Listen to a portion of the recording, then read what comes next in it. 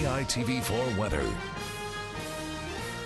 Aloha Hawaii. Welcome to KITV.com. I'm Moani Ke'ala Navarro. I hope you had a great weekend. You probably felt the heat out there on Sunday just a little bit. The winds were on the lighter end. That helped to work up quite a light sweat out there. Well, that'll be the case again today. Our winds are on the light to moderate end, so that's not going to really help cool us down. Partly to sunny skies, partly to mostly sunny skies, I should say. A lot of those windward sections are starting off with clouds, and that means a little showery in especially the early morning hours, especially if you live on the Hilo side of the Big Island. Partly cloudy tonight, looking at some scattered trade showers hitting those typically wet areas. According to the Hawaiian moon calendar, tonight's moon phase is called Huna.